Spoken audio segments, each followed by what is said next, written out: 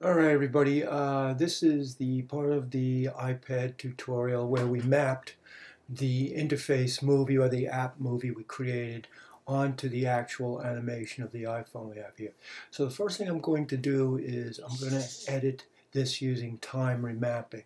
So I'm going to right click on it and I'm going to go to time, enable time remapping. Now you'll notice that it's introduced these two key frames here. And what that allows me to do is move this in time to about 2 seconds.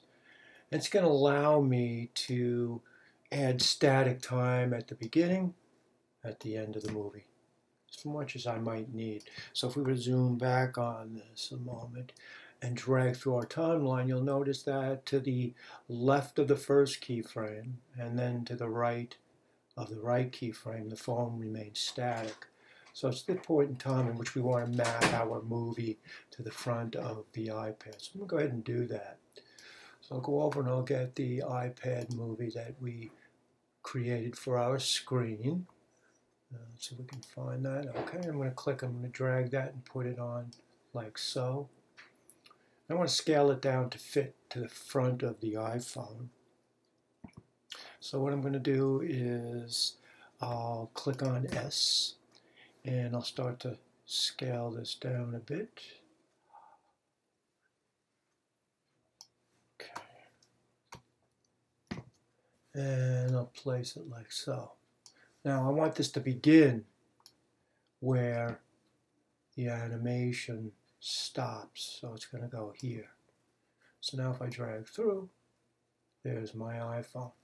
Now we did one other thing. We kind of went in and we kind of had this fade in. So I'll go to the beginning of the iPhone screen movie. I'll hit T for transparency, drop the first keyframe, make the opacity 0, and I'll move forward 2 seconds.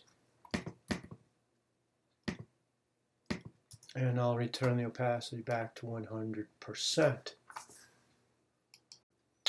All right, now just as I had put time remapping on the animation of the phone, I can also put that on the screen movie, and I can extend the time of that last frame out to a static point in time as well, if I need to keep that on screen, which we did, if you recall, in the tutorial when we introduced these satellites.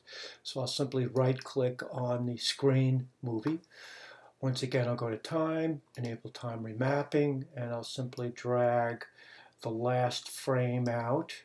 And if I were to drag through, you can see once again that that remains on screen static based on the length of that last static frame. I'm going to Command S to save. And I think that concludes this part of our tutorial.